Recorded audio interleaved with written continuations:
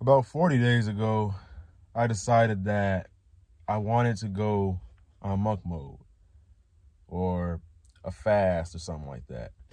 And I had been trying to go on this journey several times, but I failed.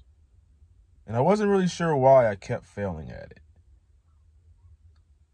So, about 3 months ago, or actually 6 months ago, I was contemplating whether I should join the military or not. And I was also trying to go into the trades. I tried different jobs. I was actually in a period of my life where I was trying to figure things out. So I wanted to go into the military. And the reason that I wanted to go into the military is because I really wanted that mental resiliency and discipline that it brings. So it really wasn't about the money.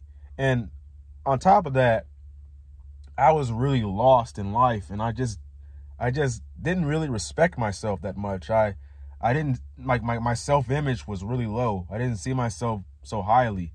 So I thought, you know what? Why don't I go into the military, and that'll solve my depression. That'll make me feel happy now. That'll give me some self-worth.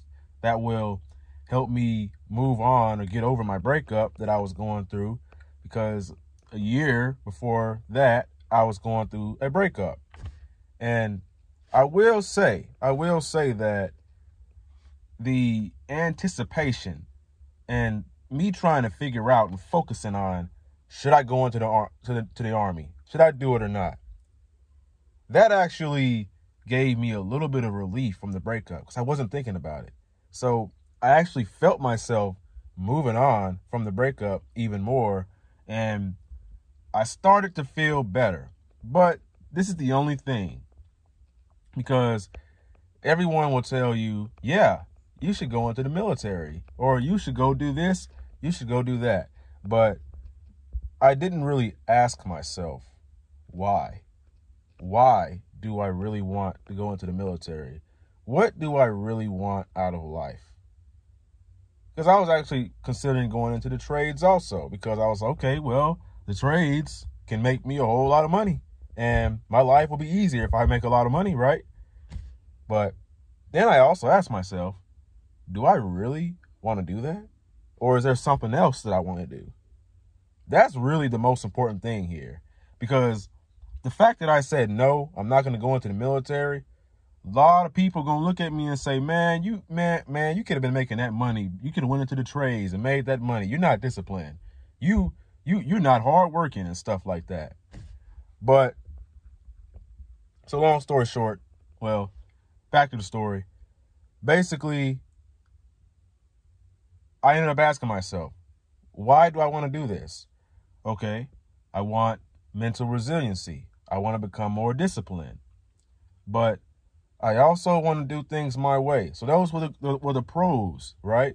That I'll get to become a stronger, more tough, attractive version of myself. And I would love that. And then I was thinking about the cons. Okay, so I go into the National Guard or the Army, and I get to come back home, and then I basically start a business. Since I'm getting that check every week, every month, you know what I'm saying? And most of my bills are taken care of. And I don't really have much to worry about, so I can put my full focus into the business and work on that. But I was thinking, because since I'm signing a contract, and I'm saying I will stay here and do this for X amount of time, or else I go to jail. So I was thinking, okay, so what if I decide that I don't want to do this anymore? What if I become a millionaire? What if my YouTube channel blows up? What if my business takes off and I no longer need this? What if I'm making $30,000 a month? And then I no longer need the military. I can't get out. I'm stuck unless I buy my way out of the military, which I don't even know if that's a thing, but I'm pretty sure it is. But so long story short, I kind of got rushed into joining the military in a way. Because you know how recruiters are. They can be really pushy sometimes. So I had this recruiter, he said, okay, you need to come down here tonight, today, and go to MEPS, stuff like that. I literally went to MEPS. I actually went to MEPS, and I took the ASVAB test, and I did pretty good on it. And I would have been able to get the job that I wanted.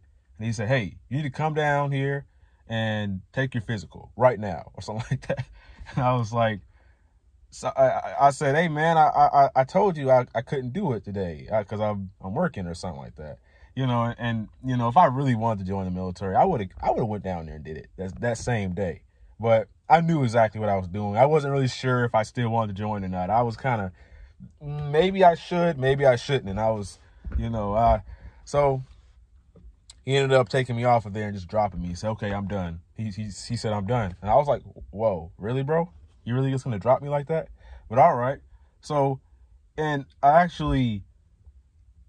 happening, to me, that's actually a blessing in disguise, because what if that happened? Because me joining the military wasn't in God's plans. That wasn't exactly what would have benefited me the most in life. So I'm actually grateful that he did that. I'm actually grateful that he was so pushy and didn't, I'm actually grateful that happened, because, no disrespect to him, by the way. He's a cool guy, really cool. But the fact that happened, it showed me that the military was not exactly what I wanted to do. And people could say, yeah, well, maybe you would have made a lot of money in the military. Maybe you would have did really good or something like that. Okay, fair enough. I could have did it if I wanted it, if that's what I wanted.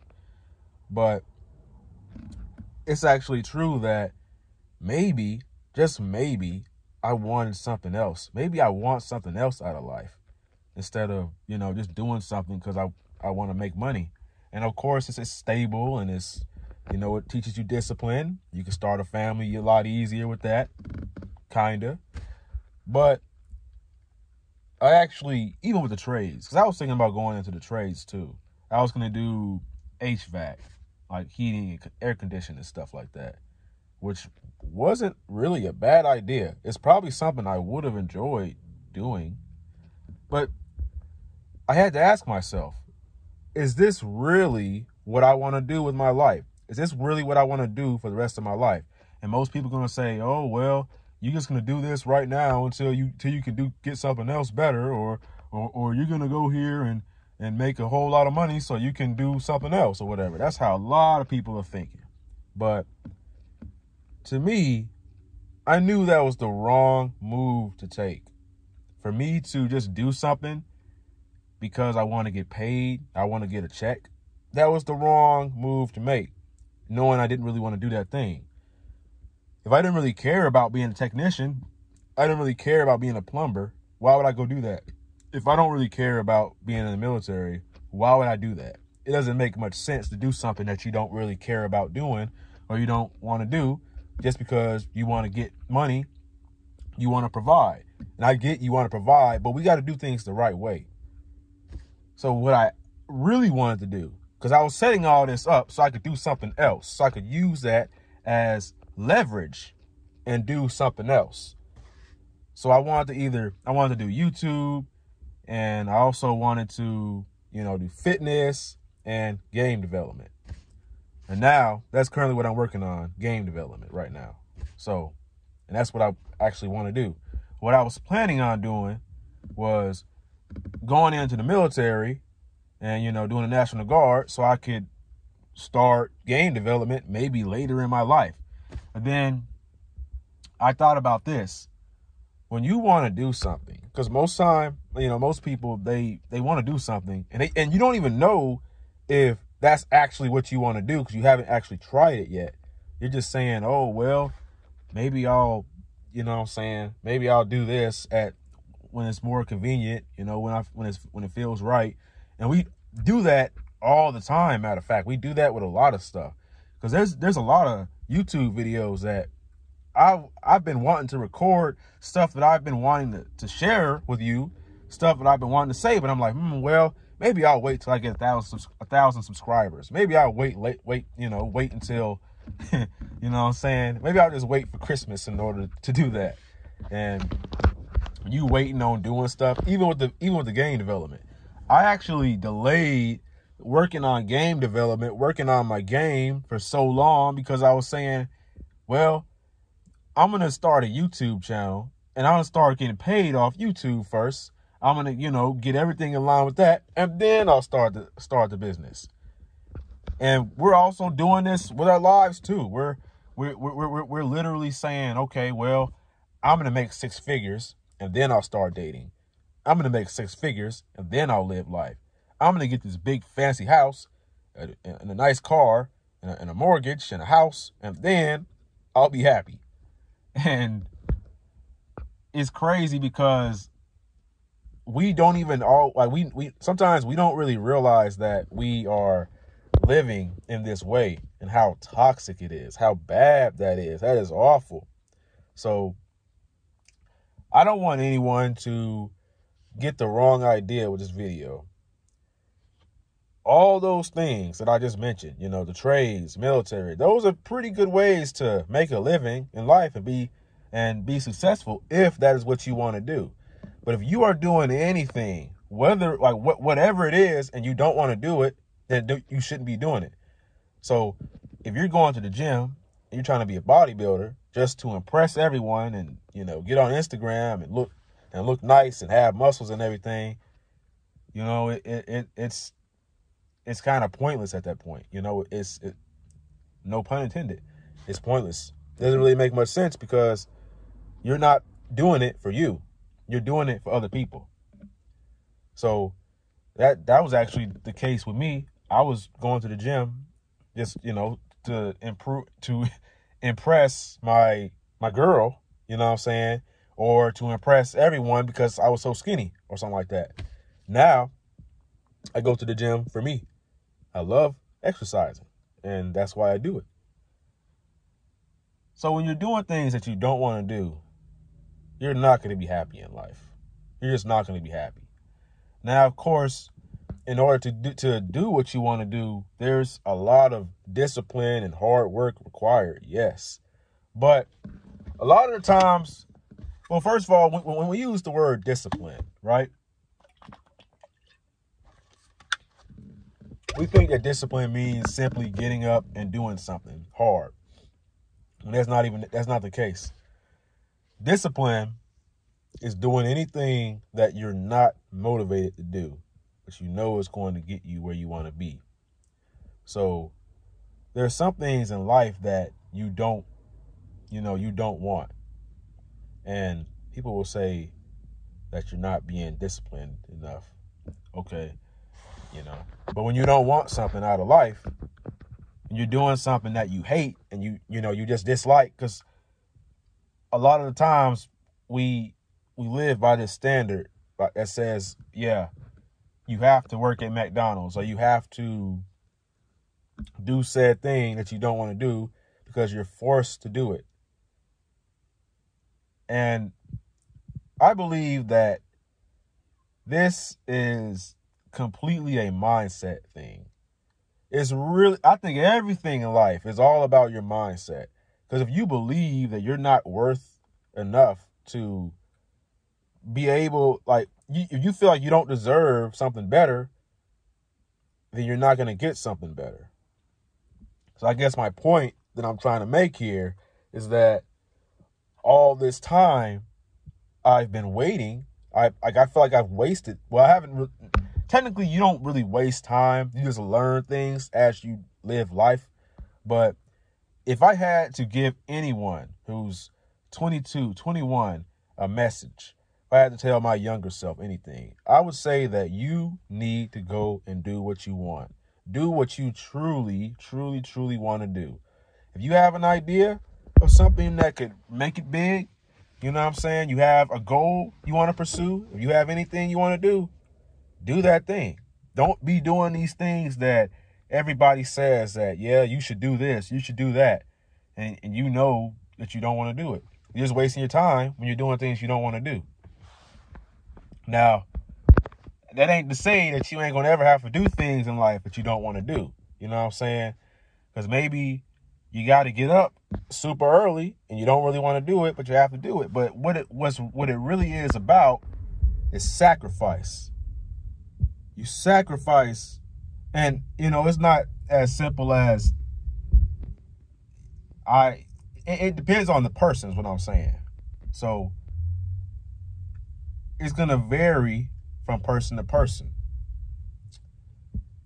If there is something you have to do in order to get to a certain outcome, then yeah, sure, sacrifice. But if you're doing something and you know that there is no return on investment, then what's the point of doing it?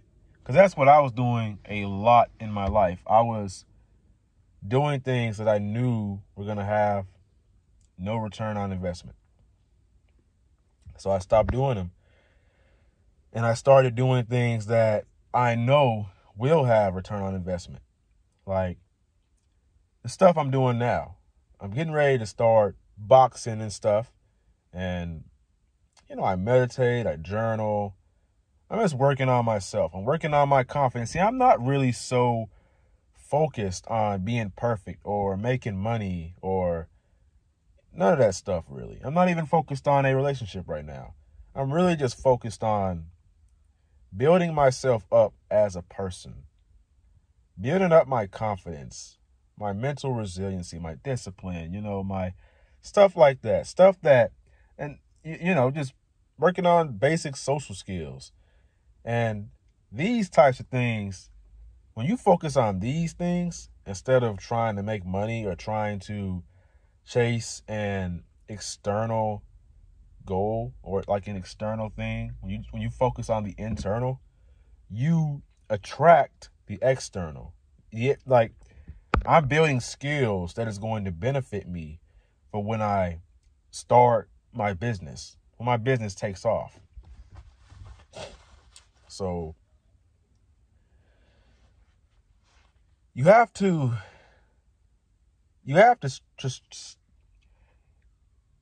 focus on the internal first. The internal is going to always come first because a lot of people, we hustle backwards. We try to get rich first. We try to get money, and we try to impress other people, and then we're like, okay, well then I'll be happy. Then I'll be able to love myself. Then I'll be worthy of self-love.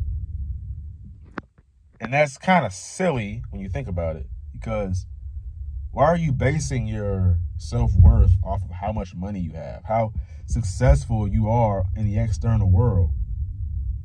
You should love yourself regardless. You know what I'm saying? You should love yourself regardless of where you are in life.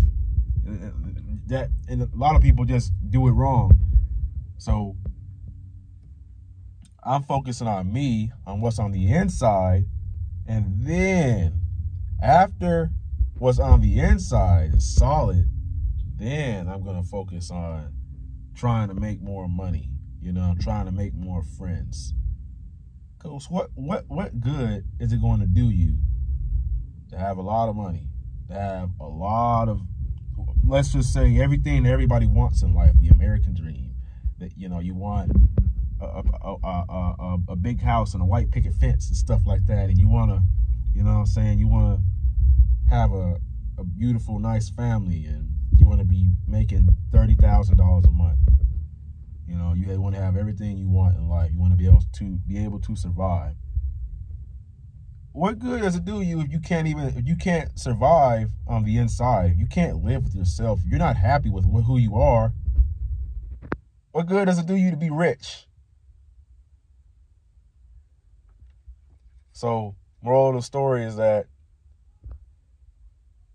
you chase what you like. What you need to be worried about is your own personal growth first, first and foremost.